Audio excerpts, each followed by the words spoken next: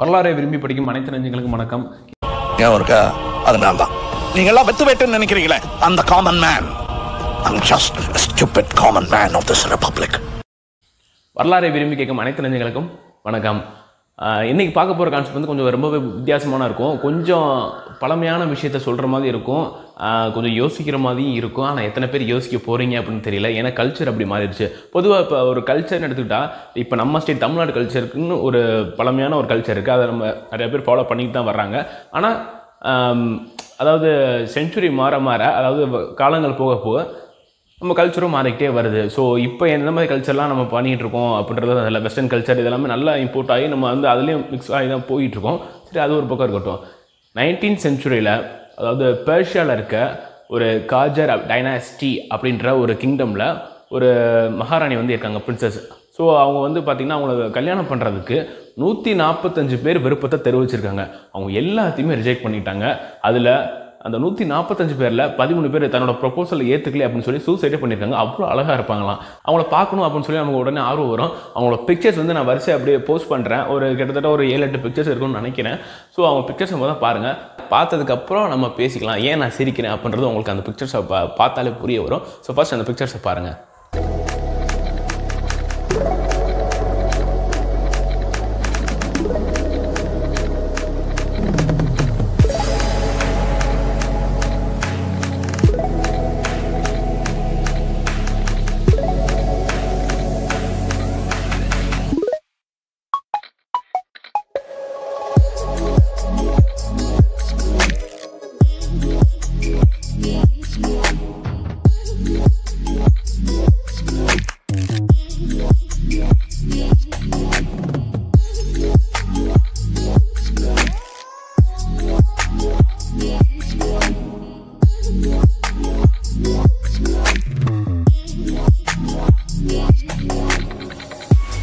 இவங்களோட நேம் என்ன பார்த்தீங்கன்னா ஜாரா கானோம் தஜ் சல்தனா. இதான் அவங்களோட நேம். இவங்க தான் பெர்ஷியன் நாட்டோட மகாராணி அந்த டைமில்.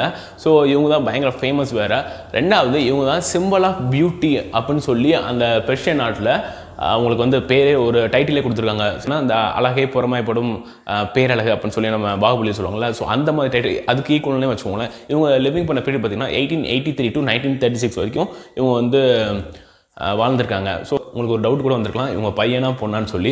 ஆக்சுவலாக ஏன் வந்து அவங்கள இவ்வளோ அழகு அப்படின்னு சொல்லி பேசுகிறாங்கன்னா, அதில் கல்ச்சர் வந்து பார்த்திங்கன்னா பெண்கள் எல்லாமே அந்த புருவமும் சரி, அந்த தின்னான ஒரு மீசை, அது ரெண்டு மட்டும் வைக்கிறது தான் அந்த காலத்தில் ஃபேஷன். அதாவது மிட் 19th century டு அந்த எண்ட் ஆஃப் 19th century வரைக்கும் இதுதான் கல்ச்சராக போயிட்டு இருந்தது அப்படின்னு சொல்கிறாங்க பெர்ஷியாவில். அதே மாதிரி மேக்ஸிமம் பார்த்தீங்கன்னா பொண்ணு எல்லாமே ஸ்லிம்மாக இருக்கணும்னு ஆசைப்படுவாங்க. ஆனால் அந்த கல்ச்சரில் அந்த டயத்தில் வந்து பார்த்திங்கன்னா கரெக்டாக இருக்கணும் அப்படின்ற கல்ச்சரில் தான் வந்து அவங்க வாழ்ந்துருக்காங்க அப்படின்னு சொல்கிறாங்க. பசங்க வந்து எப்படி இருக்குன்னு பார்த்தீங்கன்னா ஒல்லியாக தான் இருப்பாங்களாம். ப்ளஸ் அவங்களுக்கு வந்து பார்த்திங்கன்னா ஃபெமினிசம் கேரக்டர், அதாவது பொண்ணுங்க என்ன செய்வாங்களோ அதெல்லாம் பசங்க செய்வாங்களாம், பசங்க செய்கிறது எல்லாமே பொண்ணுங்க செய்வாங்க. ஸோ இதுதான் அந்த மாதிரி கல்ச்சராக இருந்துச்சு அப்படின்னு சொல்கிறாங்க. இந்த ஃபோட்டோஸ்லாம் பார்த்திங்கன்னா உங்களுக்கு தெரிய வரும். ஸோ அந்த அவங்க வந்து அந்த ஹெட் கியர், அதாவது ஹைஜாப், ஏன்னா பெர்ஷியாவில் வந்து அந்த முஸ்லீம் கண்ட்ரி தானே. ஸோ அது வந்து அந்த ஹெட் கியரை வந்து கரெக்டாக தான் தெரியுது ஆனா பொண்ணு அப்படின்னு சொல்லி அப்போ தான் டிசைட் பண்ண முடியும். ஏன்னா ரெண்டு பேரும் பார்க்குறதுக்கு ஒரே மாதிரி தான் இருப்பாங்க அப்படின்ற மாதிரிலாம் விஷயம் சொல்லியிருக்காங்க. இதை போய் எப்படி வந்து நம்ம ஒரு பியூட்டி கல்ச்சராக வந்து எப்படி அதை வந்து ஏற்றுக்கிட்டாங்க அப்படின்னு சொல்ல விஷயங்கள் கொஷின்ஸ்லாம் இருக்கும்.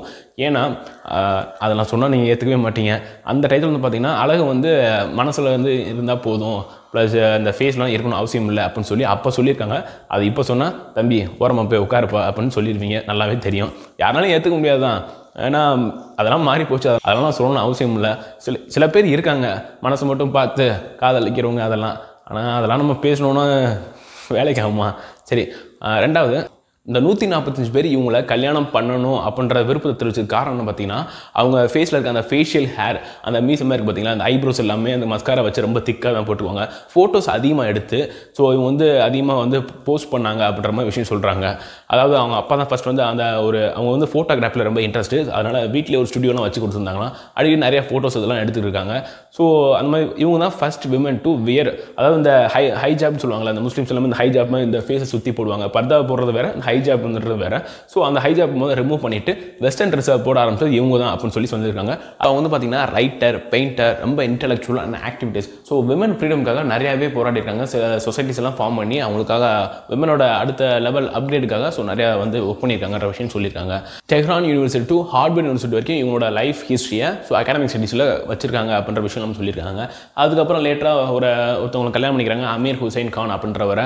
ஸோ அதுக்கப்புறம் இவங்களுக்கு வந்து மொத்தம் 4 பசங்க, 2 பசங்க 2 வந்து பொண்ணுங்க அப்படின்னு சொல்லியிருக்காங்க. லேட்டராக அவங்க ஹஸ்பண்ட் வந்து டிவோர்ஸ் பண்ணிட்டாங்க அப்படின்ற மாதிரி சொல்கிறாங்க. இதில் வந்து பார்த்தீங்கன்னா மோஸ்ட் ஆஃப் த ஃபோட்டோஸ் வந்து பார்த்தீங்கன்னா அவங்க ஹஸ்பண்ட் தான் எடுத்தது அப்படின்னு சொல்லி நமக்கு சொல்லியிருந்திருக்காங்க. ரீசெண்டாக வந்து இது ஃபேஸ்புக், ட்விட்டரில் வந்து பயங்கர ட்ரெண்டிங்காக போயிட்டு இருக்கு. ஆனால் நம்ம ஊர் பக்கம் எவ்வளோ வந்துச்சு அப்படின்ற விஷயம் தெரியல. ஸோ அதனால இதை பற்றி எத்தனை பேருக்கு தெரிஞ்சிருக்குன்ற தெரியாதனால தான் சரி இவங்களை பற்றி நம்ம பண்ணிடலாம், ஏன்னா இதுவும் ஹிஸ்ட்ரியில் சம்மந்தப்பட்டது தானே, இப்படி ஒரு கல்ச்சர் இருந்திருக்கு. ஸோ இந்த மாதிரி வித்தியாசமான கல்ச்சர்லாம் இன்னும் நிறையாவே இருந்திருக்கு. நம்ம இன்னும் போக போக நமக்கு கிடைக்கலாம். ஸோ அதை பற்றிலாம் நம்ம நிறையா பார்க்கணும். ஈவன் நம்ம தமிழில் கூட யாழி இந்த மாதிரி விஷயங்கள்லாம் வந்திருக்கு. ஸோ அதோட இன்ஃபர்மேஷன் கிடைக்கும். அதை பற்றி நம்ம நிறையா பேச வேண்டியது இருக்குது. இவங்களோட அழகை பற்றி ஒருத்தர் போயம் வந்து எழுதியிருக்காரு. ஸோ டெஜ் இதுதான் கரெக்டான ப்ரொனன்சியேஷனானு என்னன்னு தெரியல. ஐ மீன் அந்த EY ஏ இல்லை ஏ அந்த மாதிரி எது வேணும் சொல்லலாம். ஸோ டெஜ்ன்ற போயம் எழுதியிருக்காங்க. ஸோ இதுதான் மோரோவர் அவங்கள பற்றி. ஸோ ரொம்ப நம்ம வாஸ்ட் இன்ஃபர்மேஷன் நம்ம முன்னாடி சொல்லும் போது ரொம்ப ஜஸ்ட் ஒரு லிமிட்டடாக இது இந்த மாதிரி ஒரு ஃபேக்ட் இருக்குது அப்படின்னு சொல்லி ரெஜிஸ்டர் பண்ணுறதுக்காக தான் இந்த வீடியோ பண்ணேன். ஸோ இந்த மாதிரி கல்ச்சர்லாம் இருந்திருக்கு அப்படின்னு சொல்லி யோசிச்சுங்க. ஸோ அப்போ இருக்க கல்ச்சருக்கும் இப்போ இருக்க கல்ச்சருக்கும் ஸோ அப்படியே டோட்டல் டிஃப்ரெண்ட்டாக இருக்கும். அப்போ வந்து பார்த்தீங்கன்னா இந்த வீடியோவில் பார்த்தீங்கன்னா பொண்ணுங்க வந்து ரொம்ப ஃபேட்டாக இந்த மாதிரி ட்ரெஸ் பண்ணியிருப்பாங்க அப்படின்ற விஷயம் தான் நம்ம பார்த்துருக்கோம். ஆனால் இப்போ இருக்கிறது அப்படியே ஆப்போசிட். எல்லாருமே மேக்ஸிமம் ஸ்லிம்மாக இருக்குன்னு ஆசைப்படுவாங்க. குண்டாக இருக்கிறது இல்லை ஸ்லிம்மாக இருக்கிறது ரெண்டு அவங்களுக்கு பிடிச்ச மாதிரி. ஸோ அதுக்கப்புறம் ஹார்ட் அட்டாக்னால தான் கொஞ்சம் வயசானதுக்கப்புறம் தான் 1936 வந்து இறந்துருக்காங்க அப்படின்ற விஷயம் அவங்க ஃபேமிலியை வந்து அனௌன்ஸ் பண்ணியிருந்திருக்காங்க. ஸோ மோரோவர் இன்ஃபர்மேஷன் இது தான். அவங்க அப்பா வந்து ஒரு கிங். ஸோ அவங்க அப்பா ரூலிங் பீரியட் பார்த்தீங்கன்னா அவங்க அப்பா வந்து அசாசினேட் பண்ணிட்டாங்க. ஏன்னா அவர் ஸ்டைலில் வந்து ஸோ சில விஷயங்கள்லாம் இம்ப்ளிமெண்ட் யூகேல போய் அங்கேருந்து பார்த்து சில விஷயங்கள்லாம் இம்ப்ளிமெண்ட் பண்ணி டெலிகிராம் அந்த டெக்னாலஜி ரொம்பவே பிடிச்ச ஒரு விஷயம். அவருக்கு டெக்னாலஜி அவருக்கு ரொம்ப பிடிக்கும். ஸோ அதனால் அந்த மாடர்ன் டெக்னாலஜியில் நிறைய இன்ட்ரெஸ்ட் பண்ணார். ஸோ அதனால் மக்களுக்கு வந்து ரொம்பவே பிடிக்கல.